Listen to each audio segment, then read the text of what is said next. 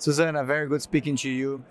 Can you just start by telling us a little bit more about Planet Smart City? What do you guys do? Sure, Gustavo, happy to. So Planet Smart City started out initially as a real estate developer in Brazil, looking at doing 3 different types: vertical buildings, horizontal districts, as well as smart cities up to 5,000 or more units. From that, we actually took our own experience and brought that into other emerging markets of the world, such as India, looking at expanding into further South America and Asia, but also America and here in Europe, where we've been able to take that same experience and translate it into an advisory unit, where instead of just doing affordable housing, we can expand that knowledge across many of the different verticals in real estate, and look at then taking the digital tools that we created for ourselves in order to help for that digital transformation, again, across sectors and with our advisory.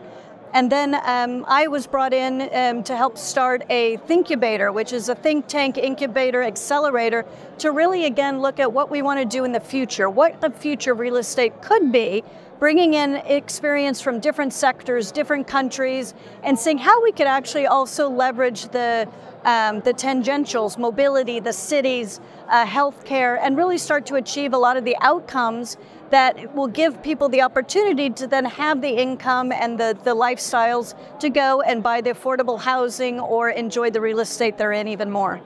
Very interesting. And talking about future, where you see the best opportunities in the market at the moment? You know, it's really where there's a convergence of a lack of certain types of assets or of really, you know, the need that's around. So part of it can be, you know, when we look at affordable housing, residential, there's gaps everywhere. True. And being able to get, you know, and affordable is not social housing, where that's important as well, but it's getting people their first home and being able to own that asset. The other side is really, I think, looking at conversion possibilities. You know, when they say 1/3 of the city in London is going to be disoccupied within 3 years, with probably no possibility of reoccupying that existing real estate. Well, what can we do to convert that into, let's say, housing for the people that are driving or taking the train 2 hours a day? How do we turn that into maybe other unused assets into things like healthcare, education? So again, that cross or overlap across sectors and industries. Perfect. We hear a lot about technology, ESG, and how much those topics are impacting real estate. What are your views on that? So, yeah, I've been in sustainability since it was before even a topic, so more than 25 years. And, you know, I wholeheartedly believe in sustainability as a capitalist.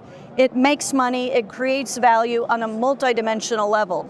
When it's narrowed down to just ESG and you see so many people on the green bandwagon ignoring the blue environmental elements, ignoring all of the social, not really considering resilience unless it's something like a pandemic that smacks them in the face, but really looking at how you can harmonize the different elements that both world and real estate present with an agility that technology would bring, that you could respond to those changing markets or changing world scenarios. When you look at the market with your experience, what's the biggest mistake you saw in the last few years in the real estate industry?